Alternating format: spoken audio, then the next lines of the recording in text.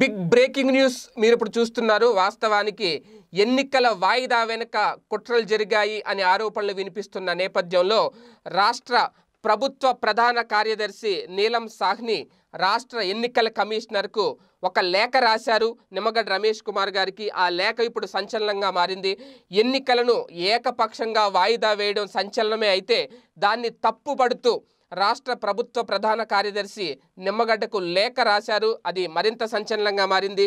ఎన్నికలు వాయిదా వేసిన నిమ్మగడ్డ నిర్ణయాన్ని తన లేఖలో నీలం సాహ్ని తప్పుపట్టారని అనుకోవాలి. ఎందుకంటే కరోనా వైరస్ను బూచిగా చూపించి నిమ్మగడ్డ ఎన్నికలు వాయిదా వేసిన విషయం అందరికీ తెలిసిందే. అయితే ఇదే విషయాన్ని సాహ్ని తన లేఖలో ప్రస్తావిస్తూ ఎన్నికలను వాయిదా వేయాలని నిర్ణయం తీసుకునే ముందు ప్రభుత్వంతో చర్చించి ఉండాల్సింది అనడంలో అర్థం ఏంటి అనేది చాలా క్లియర్గా అర్థమవుతుంది. పైగా కరోనా వైరస్ ప్రబలకుండా జాగ్రత్తలు తీసుకోవడం ప్రభుత్వ బాధ్యతగా నీలం ఎన్నికల కమిషనర్కి గుర్తు చేయడం కూడా గమనార్హం. అంటే ఎన్నికలు నిర్వహించడం వరకే ఎన్నికల కమిషన్ బాధ్యత, కానీ కరోనా వ్యాధి గురించి మాట్లాడాల్సిన అవసరం ఎన్నికల కమిషన్కు లేదు అని తేల్చి చెప్పడమేనా ఈ నీలం సాహ్ని రాసిన లేఖ వెనక సారాంశం అనేది చాలా స్పష్టంగా అర్థమవుతుంది. ఎందుకంటే కరోనా వైరస్ ప్రబలకుండా ప్రభుత్వం ఇప్పటికే వీలైనంత చర్యలు తీసుకున్న విషయాన్ని కూడా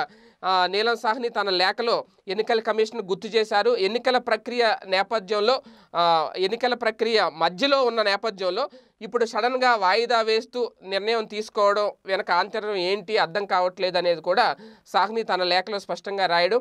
ఎన్నికలు వాయిదా వేయాలనే నిర్ణయం తీసుకునే ముందు ప్రభుత్వంతో మాట్లాడాల్సిందని చెప్పి ఆమె లేఖలో ప్రస్తావించడం. అంటే ఎన్నికల వాయిదా నిర్ణయం ఏకపక్షం అని చెప్పి ఎన్నికల కమిషనర్కి చెప్పడం తప్ప ఇంకొకటి కాదు అనేది చాలా క్లియర్గా అర్థమవుతుంది. మొత్తానికి ఎన్నికల వాయిదా విషయంలో తన విచక్షణ మేరకు నడుచుకున్నట్లు నిమ్మగడ్డ ప్రకటించడాన్ని కూడా సీఎస్ తప్పుపట్టారు అనేది చాలా క్లియర్గా అర్థమవుతుంది. ఎందుకంటే విచక్షణ అన్నది నిబంధనలను సక్రమంగా లేనప్పుడు, సాంప్రదాయాలు స్పష్టంగా లేనప్పుడు మాత్రమే ఉపయోగించాలి. అలాంటిది అవసరమే లేనప్పుడు ఎన్నికల వాయిదా నిర్ణయాన్ని విచక్షణ మేరకు తీసుకున్నట్లు చెప్పడంలో అర్థమేం లేదు అని నీలం రాసిన లేఖలో తేల్చేశారు అని స్పష్టంగా అర్థమవుతుంది. మరి సిఎస్ నీలం సాహ్ని గారు రాసిన లేఖ విషయంలో నిమ్మగడ్డ ఎలా స్పందిస్తారు ఏంటి అనేది వేచి చూడాలి. మొత్తం మీద ఇప్పుడు ఈ ప్రభుత్వం తరపున వెళ్ళిన లేఖ ఇప్పుడు ఒక ఆసక్తికరంగా మారింది, ఒక సంచలనంగా మారుతుంది.